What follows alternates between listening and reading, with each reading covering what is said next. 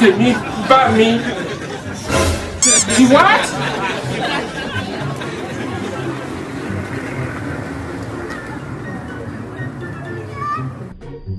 He shock you. No. Things say they wise.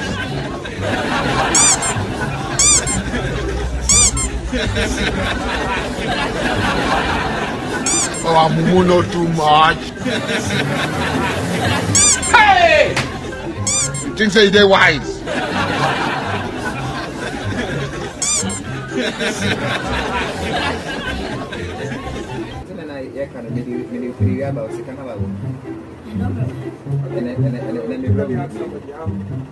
I'm at the junction, but I don't know. There's somebody who writes it. The what? Hey! Ayé mi tèmi bá mi.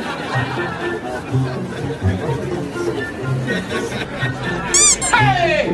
Ayé mi tèmi Oh, bá I'm mi. not too much. Things say they wise. Hey! Ayé mi tèmi bá mi.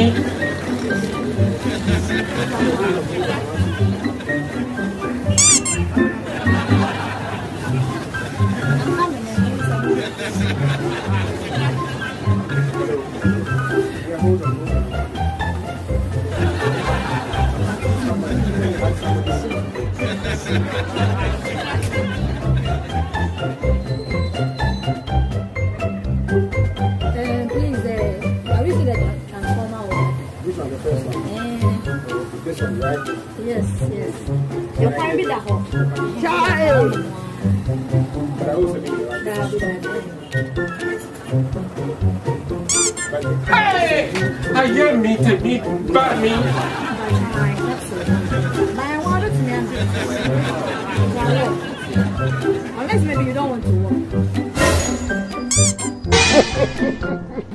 He shock you. Hello, I just asked somebody.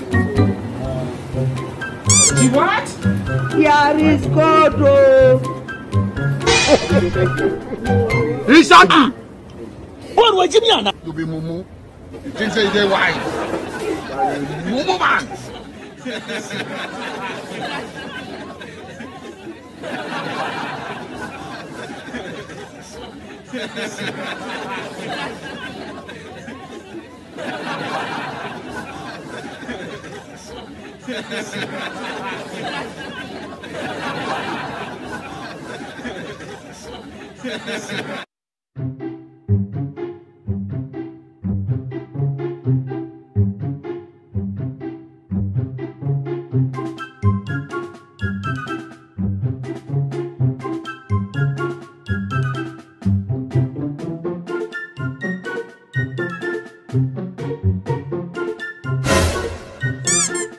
Oh, I'm not too much. Hey! Ayé mi tèmi bá mi.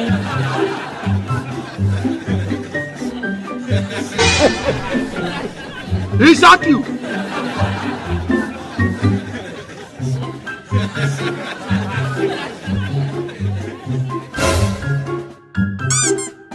Hey!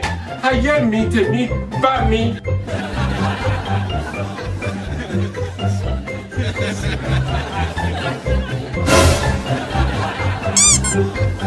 You be mumu.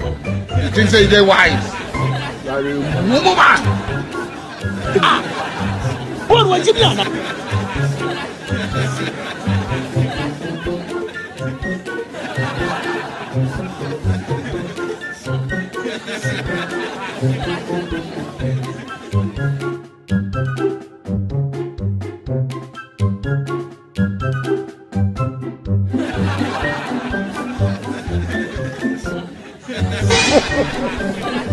He shock you.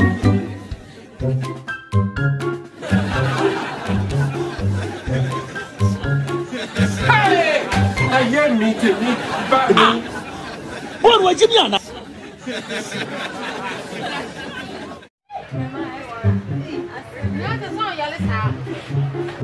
Hey! Ayé mi tèmi bá mi.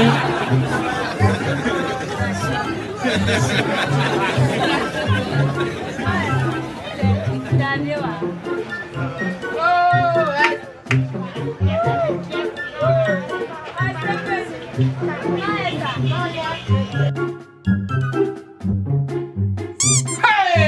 Ayé mi tèmi bá mi.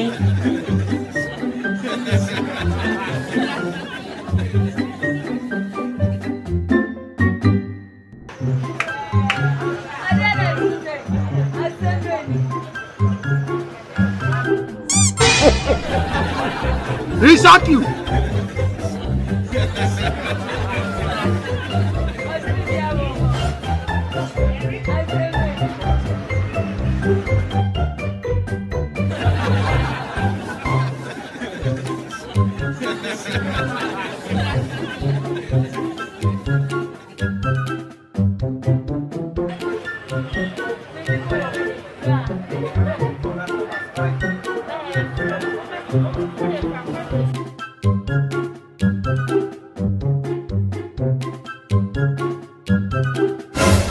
What?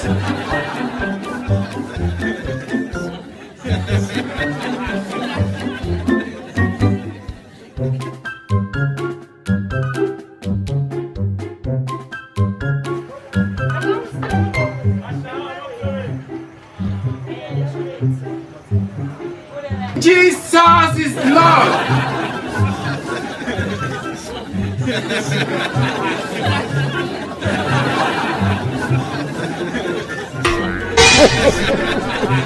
He shot you.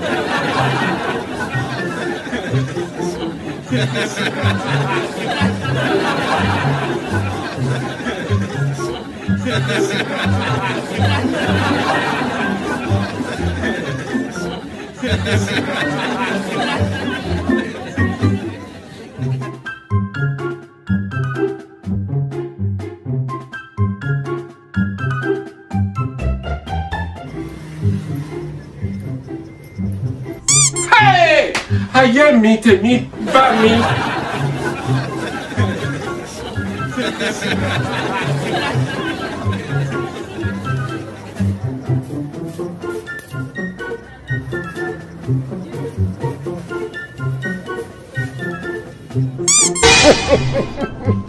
He shot you.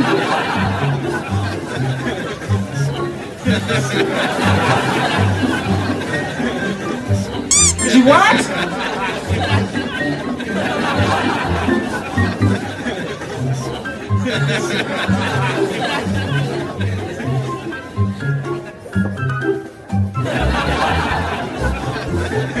Hey! Ayé mi tèmi bá mi.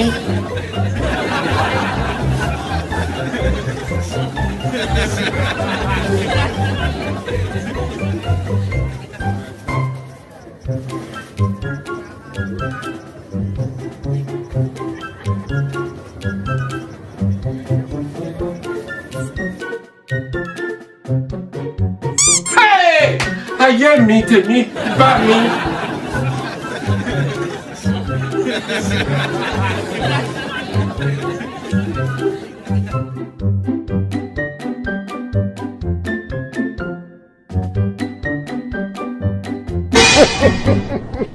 He shot you.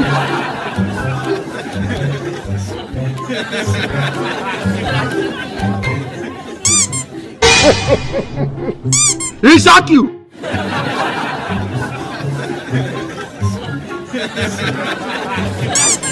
What?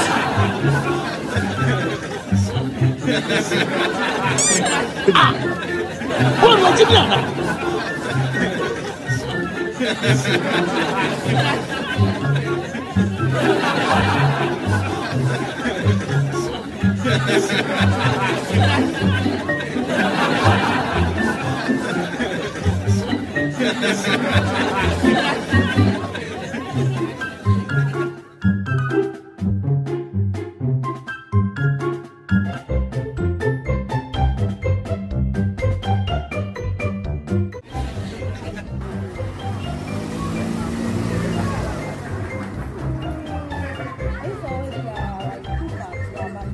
You be mumu.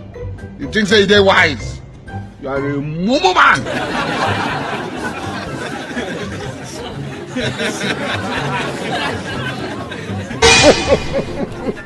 Hey,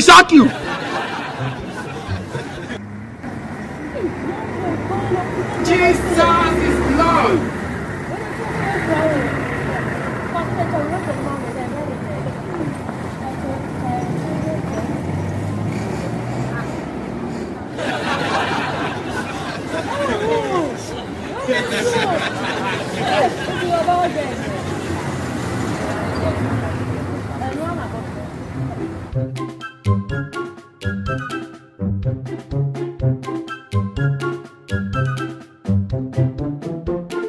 Hey!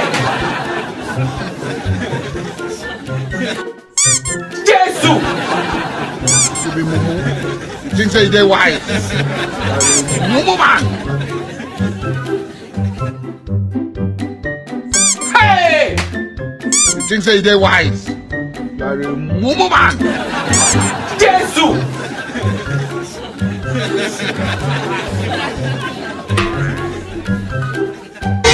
He shot you.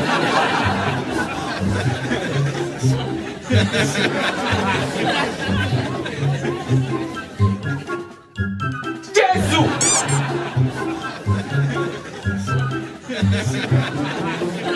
Hey! Ayé mi tèmi bá mi.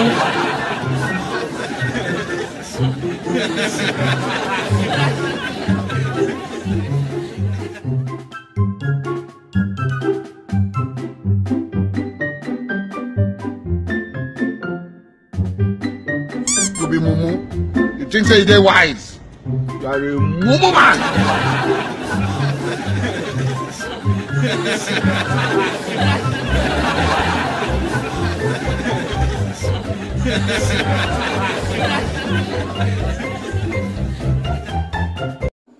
I'm at the bus. I'm at the junction. The junction. We're at Pentecost University. Okay, you let me ask somebody. Hello. Please, I'm going to Pentecost University.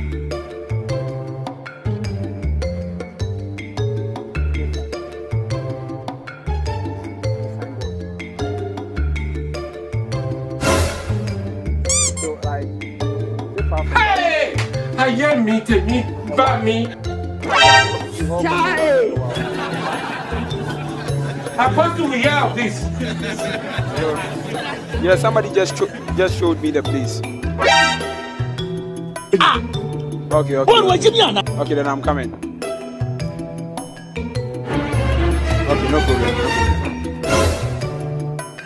Wait. You be mumu. You think say they wise? You are a mumu man. Yeah, the signboard. Pentecost University. Okay. On my way. Oh, mumu not too much. 70 years old man.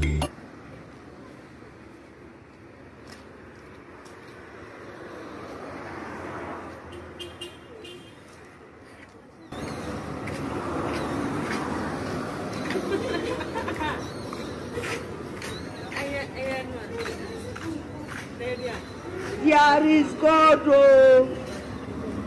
Hey! Ayé mi tèmi bá mi.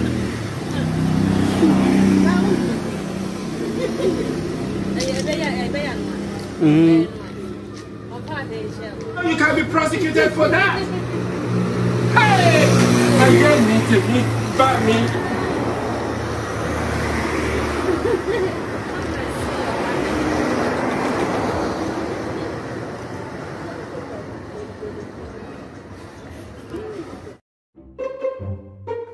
Hello. More bus stop. Hello. I am right at the bus stop. But I'm going to find a call. Pentecost, yes.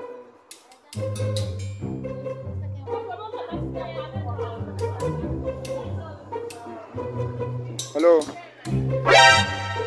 Yeah, watch me. What's your name, bro? Hey! Ayé mi tèmi bá mi.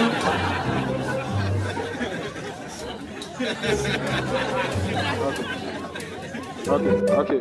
You Matthew. Okay. He shot you. Oh, mumu not too much. Okay.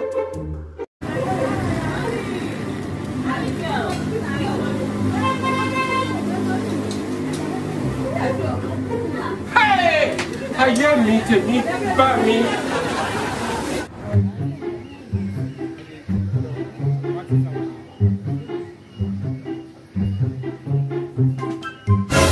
She what?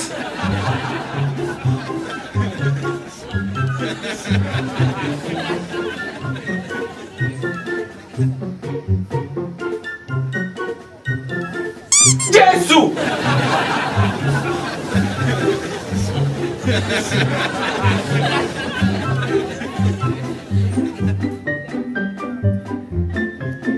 Ah! What was you doing?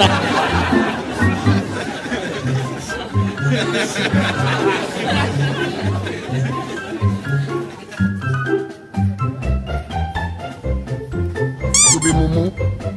Hey! You think say they wise? You are a mumu man.